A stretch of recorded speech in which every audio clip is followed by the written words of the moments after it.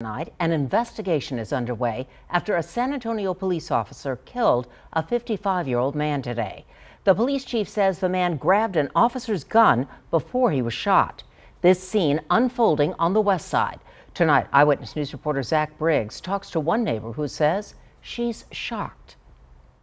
I could say that he was a good family man. Andrea Mata is talking about the man shot and killed by police Tuesday afternoon. Mata has lived in the Loma Park neighborhood for more than 20 years. I mean, it's just like in disbelief of what's going on here in the neighborhood. According to San Antonio police, officers were carrying out 2 domestic violence-related warrants. One of the warrants dealt with a bond violation.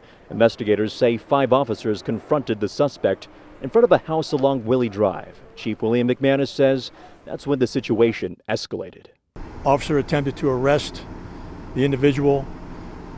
When the officer grabbed him to place him under arrest, he fought. He hit the officer in the face with a can of paint. McManus says at one point the suspect grabbed the officer's gun from his holster as they were wrestling on the ground. According to the chief, a brief struggle over the weapon ended after an officer fired one shot at the suspect, who died from his wounds. Neighbors confused yet relieved.